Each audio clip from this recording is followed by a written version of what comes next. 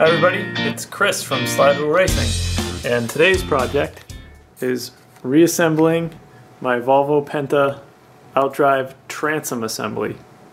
So I want to first do something that I hate to do, but Google has made it really hard for us smaller channels to earn any money anymore unless we have 1,000 subscribers. So if you could, go click that subscribe button if you don't mind, and help me out a little if you appreciate my videos. Thanks. All right, enough with the begging, and we'll move on to the fun stuff. So I have my 2004 Cobalt 250, and what I found as I was cleaning up this winter was that there was a whole lot more corrosion from the saltwater exposure of the previous owners than I kind of thought when we bought it. And so, in an effort to clean it all up, I tore everything down on the transom this winter and bead blasted it. And now we got some paint on it, and we're going to put it all back together.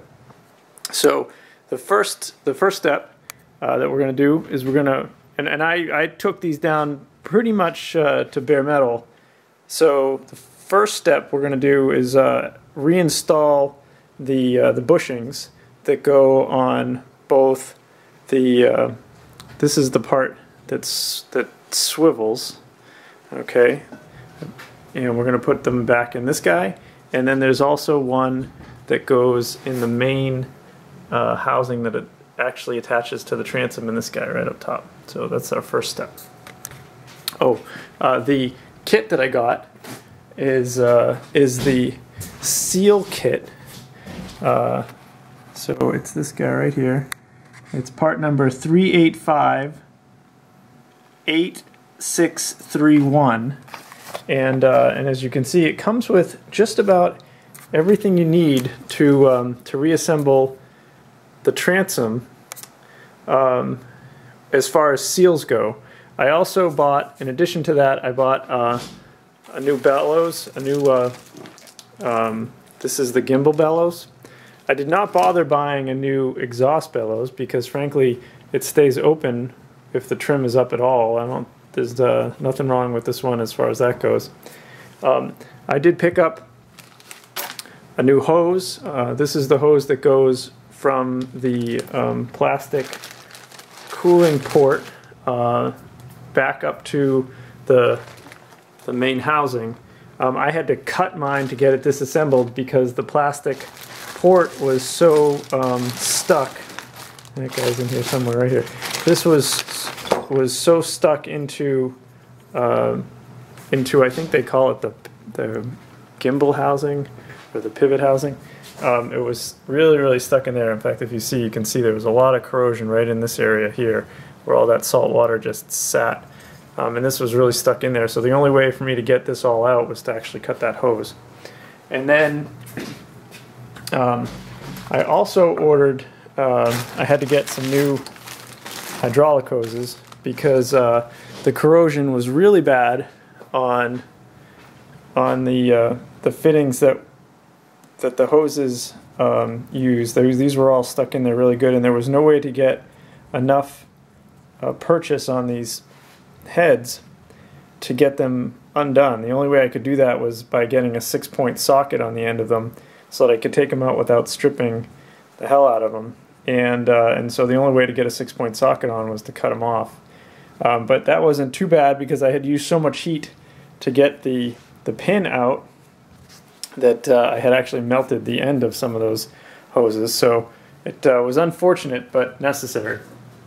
So with that introduction, we'll get right to it.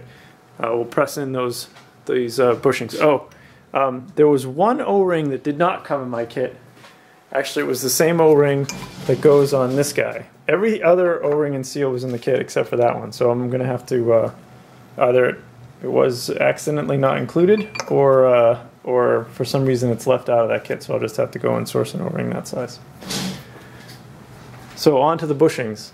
The way that I'm doing the bushings is I'm going to put a little grease on them to lube them up a little grease on the inside, and then I'm just using a bolt and a couple of off-the-shelf makeshift bushings to press it together.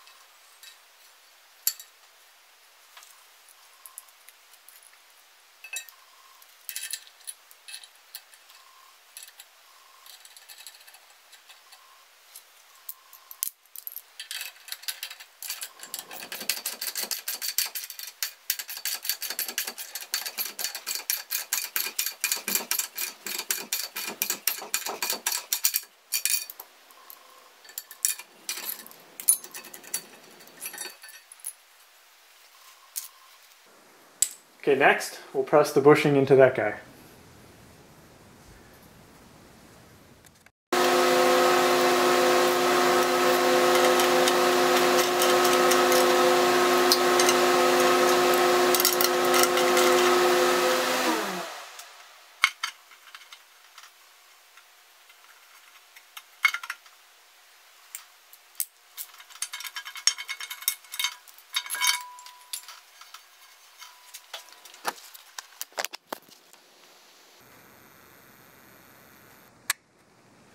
Okay, so now we've got the 4 different bushings pressed in. The red ones that came off were a fiberglass kind of material. These appear to be similar, but possibly carbon fiber or something. But some kind of laminated tubing material, very smooth on the inside. The other things that are pressed in, I pressed in before the paint. I pressed in the seal that goes on the back side of the gimbal bearing. That was included in the kit, and the gimbal bearing itself, which is new, which was not included in the kit. You have to get a new one of those. I did those before because I wanted to be able to put a little bit of heat onto this to make it easier to press that in, and I didn't want to heat it up after it was painted. So now we'll move on to some of the assembly. So before I disassembled the parts before, I did mark, actually before I cut them off before, I did mark which of these ports went to which trim cylinder because I knew that I might have to cut them off, and I wanted to make sure that I matched each specific shape because they fit in just right to the right port. So on each of the old hoses I did write down which line went to which port. So now I'm going to match those up and reassemble loosely the fittings that go into this manifold before I place it into the spot back in the housing and get the positions finalized. Okay, so I've put all the lines back in loosely, and based on my previous experience of having to cut the old ones off, I did put a little bit of anti-seize on the threads of these flare nuts. And now what I'm going to do is I have this in place. I don't have the O-ring on this guy yet. I just have it loosely in place, and I'm just going to snug these up. I modified a little wrench so that I could actually try to turn these a little bit with it's a 12-point box end wrench that I cut the end off. So I'm going to snug these up while holding the lines in position so that the right angles of the lines are in place.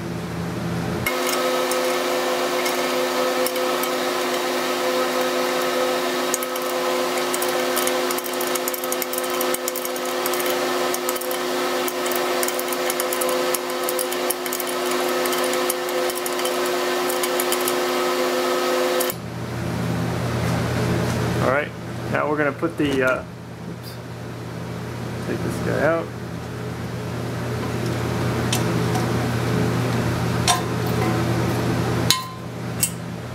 Now we will put the O-ring back on the manifold, and I'm going to put some silicone grease around it.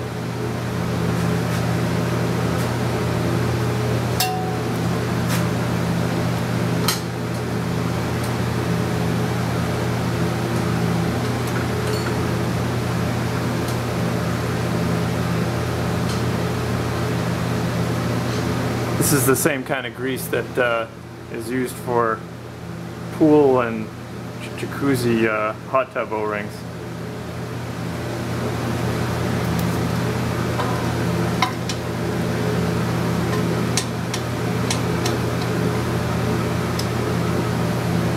And with that in place, now we can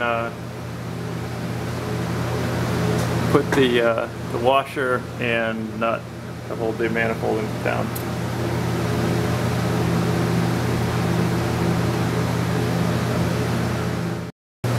Okay, the next step that we're going to do is we're going to install the grease nipple. I think if you look at it, the hoses are kind of right in the way to make a smooth shot, but in some ways it might be better. So I'm going to put them on top, and a little bit of friction from the hoses should help hold this in place a little bit better, I think.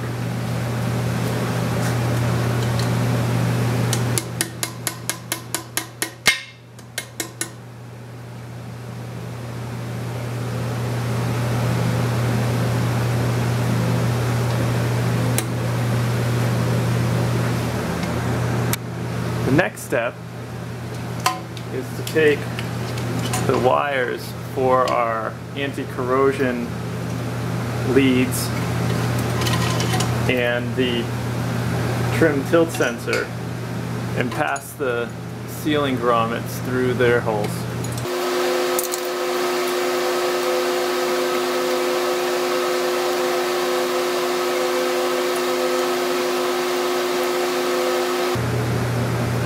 Once again, I'm going to put some of the silicone O-ring grease in.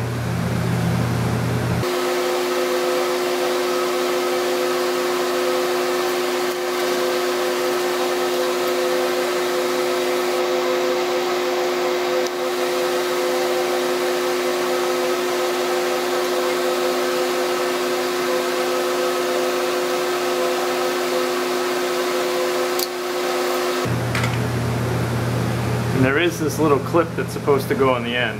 This was missing from my trim cylinder. My trim cylinder was held in place with just some RTV grease.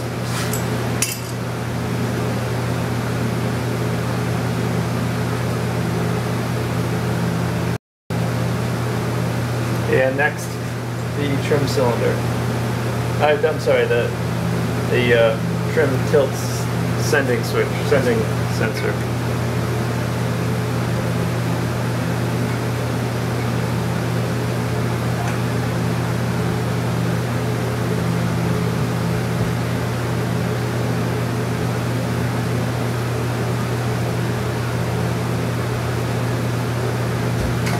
And I'll put that clip on later. The next part to install is the coolant pickup hose tube.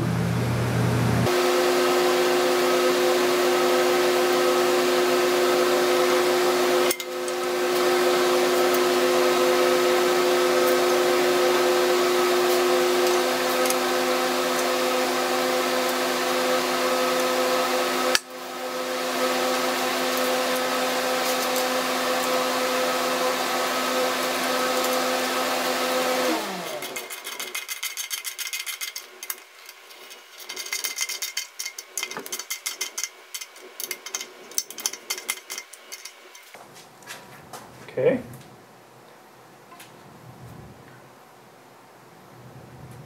And then the next thing we'll put on is the shift cable routing tube.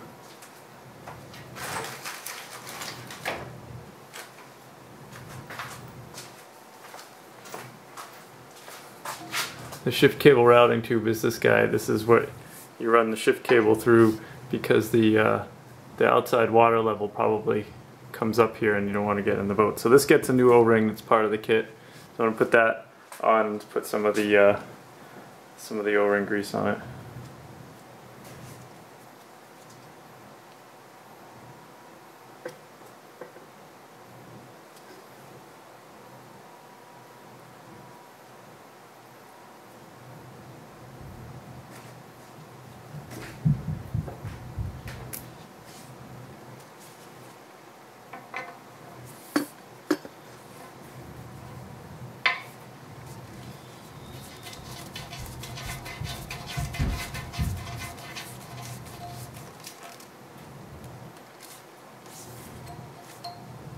Okay, and then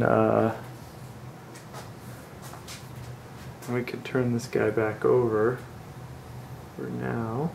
Actually, there is one more thing we could do in this position, and that's to install the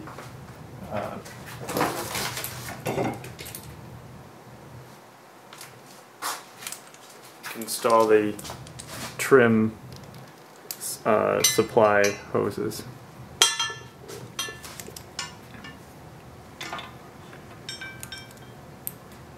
And I'm going to put new O-rings on these guys.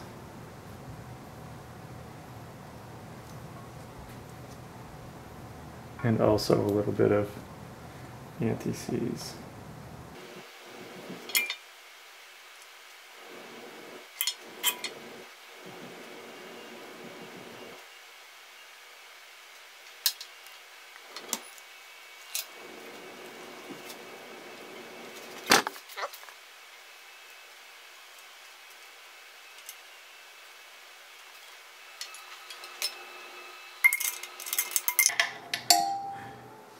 Okay, I'm going to back up and do that afterwards.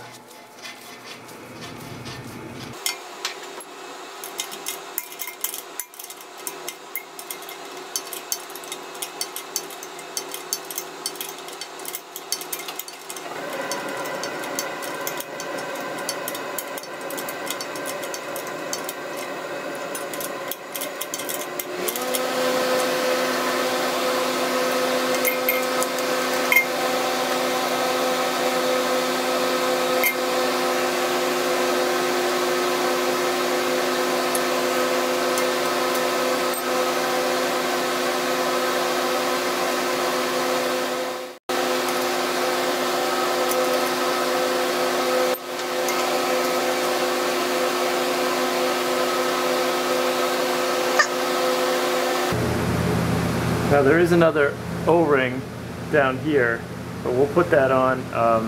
We'll put that on at the end, right before we're going to put it on the boat. There's a gasket that goes around the outside, and then an O-ring that goes here. We'll put that on at the very end.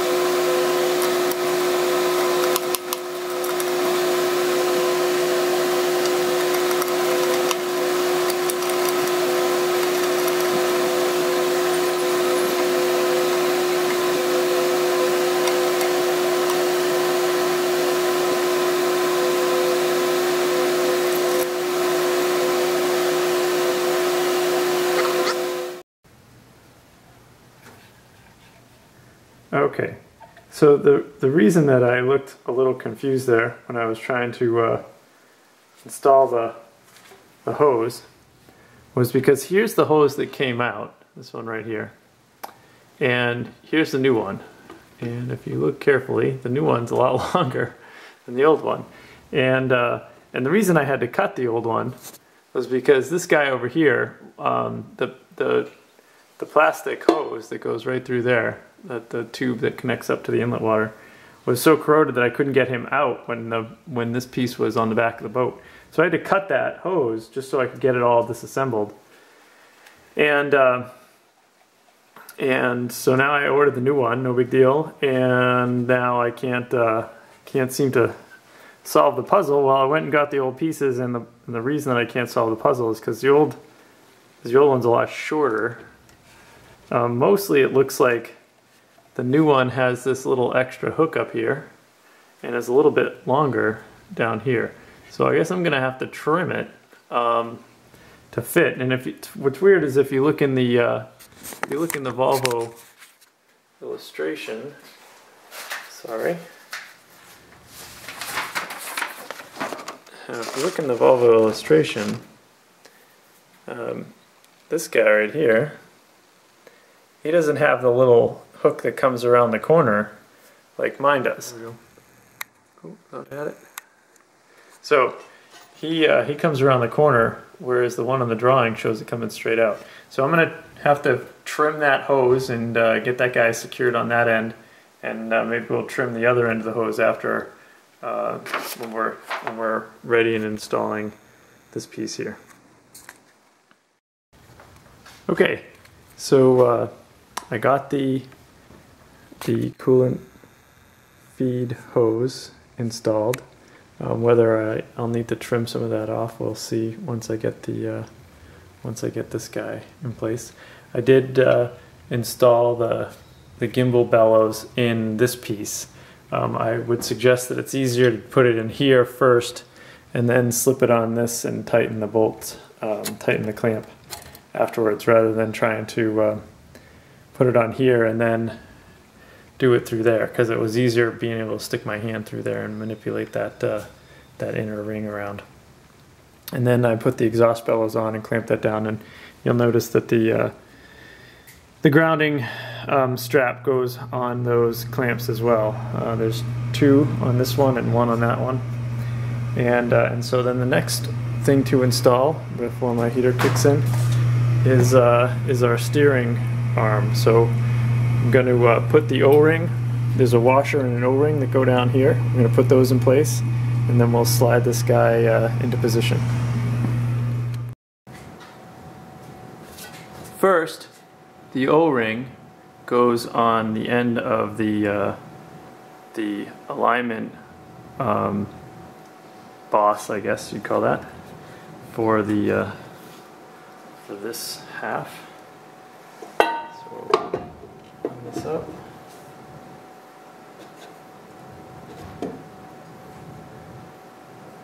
Okay. Now there are some of these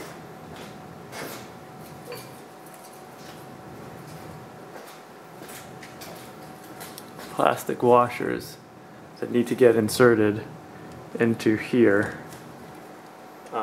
and I've got to figure out how many we need there. The illustration shows using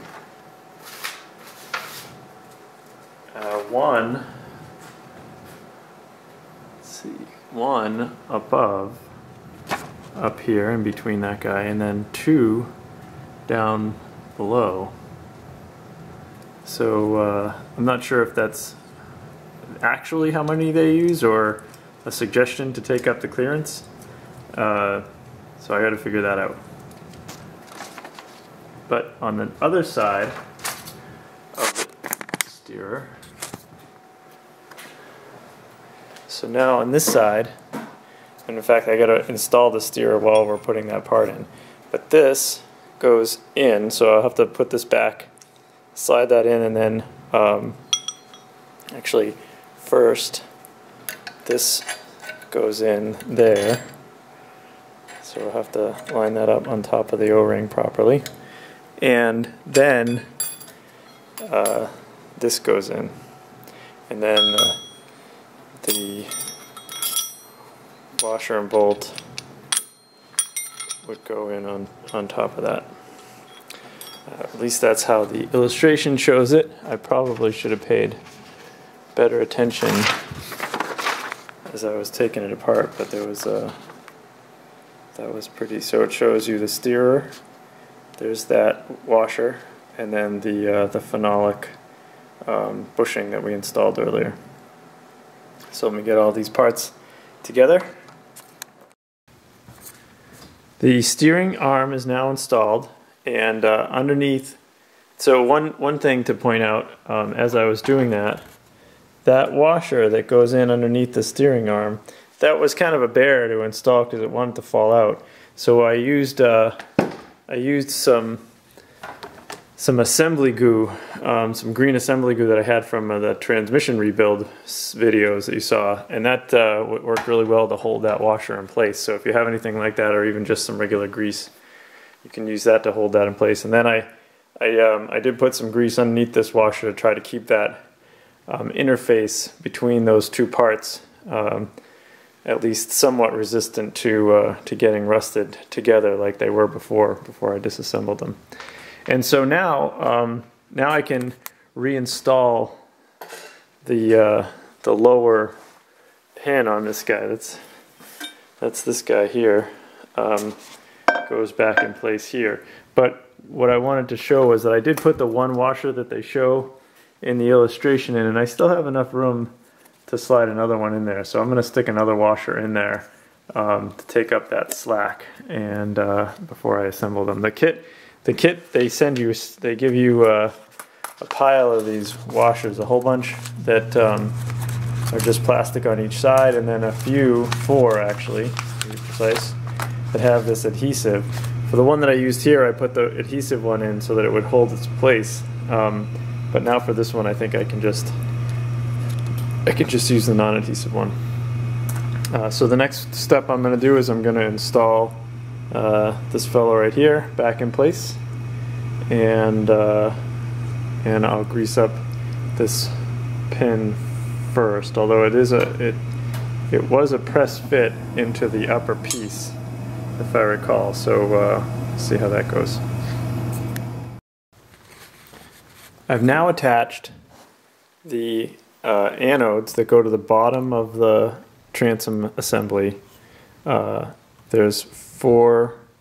So in addition to attaching this, as I said I would, and I'll note that I only put one of these washers in because though the drawing said to use two, when I put two in, this was extremely stiff.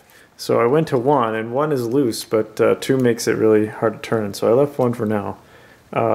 It's not the hardest thing in the world to change if I needed to change it later. I put this on with the four screws that mount through the anti-corrosion wiring harness. And then I also added the two bolts that supplement the attachment of the steering shaft to the, I forget what this is called, the pivot or casting. And there's a grounding strap that goes on this and attaches to the back of the this piece here.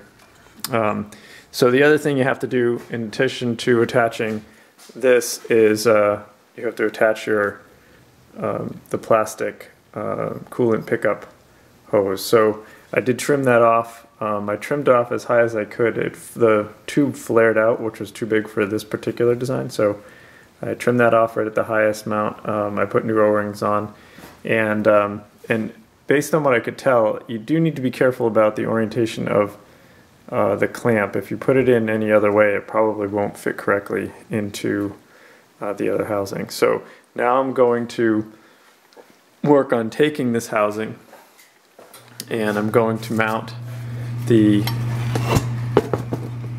grounding strap.